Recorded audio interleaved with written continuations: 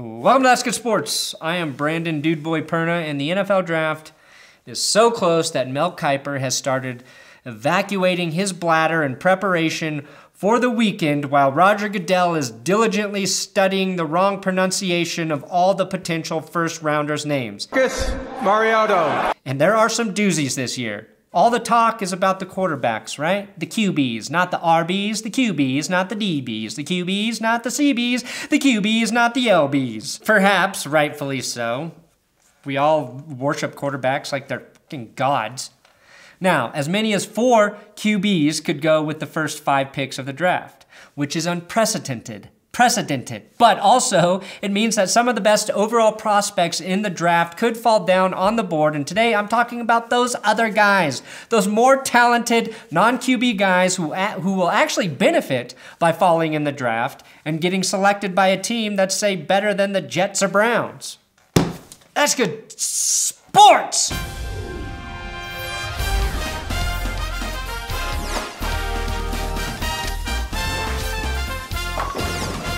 Okay, let's start with the pros and the cons of the other guys. Let's go to Mr. Sexy himself. No, not Chris Hemsworth, Saquon Barkley, running back, Penn State. The guy many believe is the true best player in the 2018 NFL Draft. Pro, he possesses unprecedented speed for a running back his size. Saquon.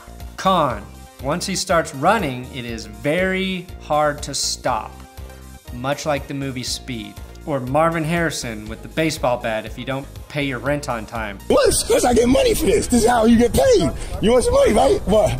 Don't matter. Don't matter.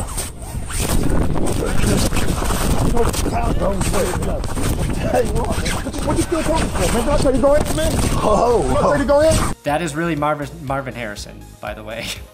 Pro, able to catch passes out of the backfield. Con, has anyone ever asked him if he wants to catch passes out of the backfield? Pro, great in pass blocking situations. Con, terrible at blocking people on Twitter. Pro, excellent character both on and off the field. Con, he was a journalism major at Penn State, so he may struggle to pay the bills if he gets injured by playing one of the most injury-prone positions in the NFL. I don't know if Saquon Barkley will be a great NFL running back. He definitely has the potential. I think he needs to go to the right offensive team. And I think his comparisons to guys like Barry Sanders are near impossible to live up to. But I wish Barkley the best, and I would not mind seeing him in a Denver Broncos uniform. Quenton Nelson, offensive guard. Notre Dame, that's right, a fucking guard is on this list. Pro, he is dominant in blocking, both pass blocking and run blocking. He likes to obliterate defenders at the first and second level. Con, might get flagged for being too far downfield, killing defenders on pass plays. He has a thirst for blood, and sometimes it's costly. Pro, looks like a really nice guy.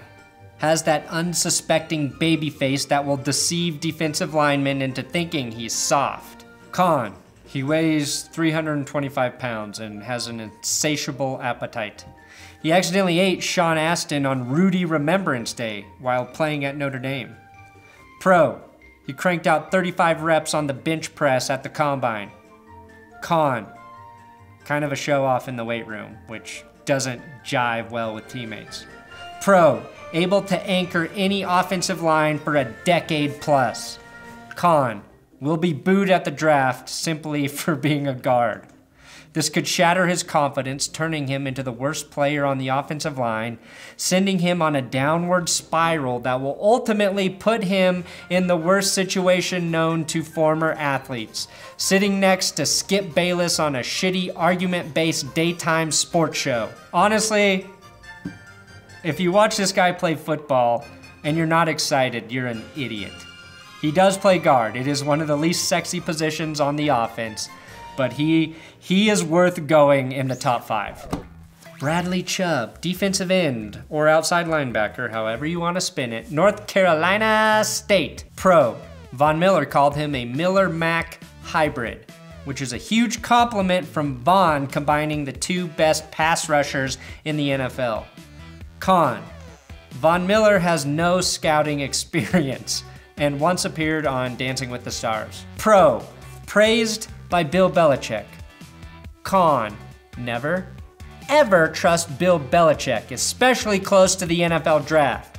Side note, Bill likes to call up players right before the Patriots pick and tell them that New England will be selecting them next just to see the life get sucked out of them when the Patriots don't select them.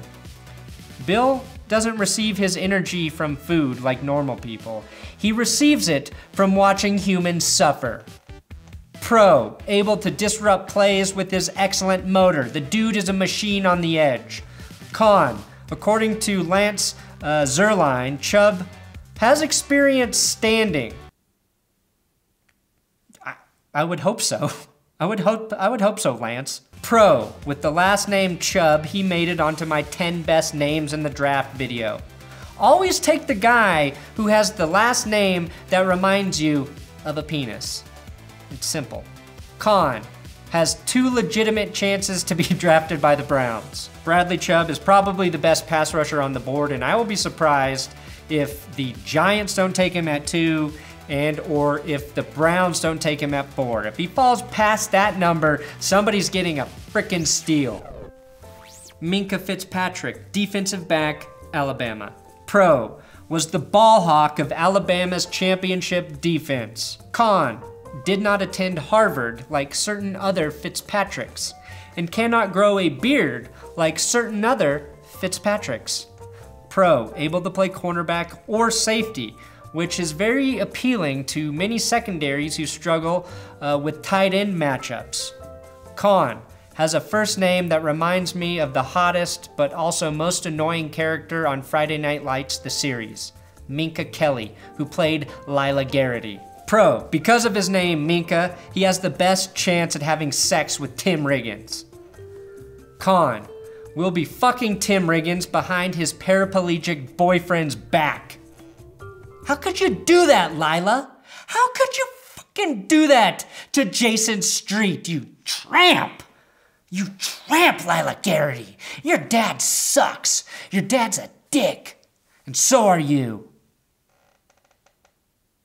I know Tim Riggins is tempting, but Jason was your fucking boyfriend. Pro: able to put up with Nick Saban yelling in his face for 3 years. Con: couldn't stop Hunter fucking Renfro in the national championship game. Minkah Fitzpatrick will be a player on whatever team drafts him, but since his primary position is safety, he's more of a safety than a corner.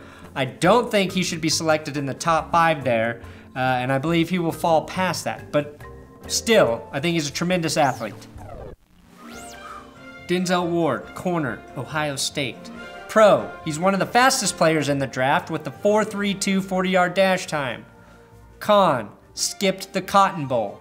Obviously, he prefers synthetic fibers. You a polyester man, Denzel? Pro: he's from Macedonia, Ohio, rather than the Balkan country of Macedonia. Con: can get pushed around by bigger receivers and strong-willed girlfriends. Pro: has been compared to Chris Harris Jr. and could play on the same team as Chris Harris Jr. if the Broncos take him at number 5. And if you're standing next to Chris Harris Jr. on the football field, you're a lucky son of a bitch. Con: will never be the best Denzel W. Pro: he is seriously probably the best corner in this year's draft. This is a reminder from gastroenterology. Ha ha ha ha.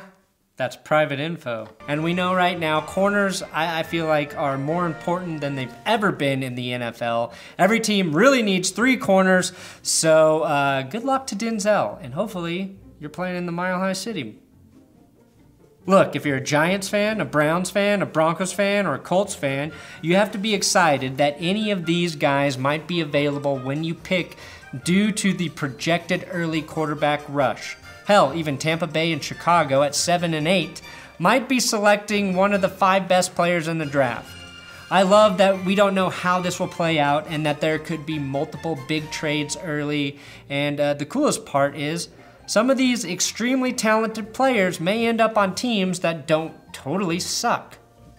It's good news for the players, you know? Now come back draft night for more videos. I'll probably be live for at least the first part of the draft, especially if the Broncos, you know, pick at number 5. I wanna feel that experience live with all of you here on YouTube. And oh man, draft day is happening. Draft day is happening.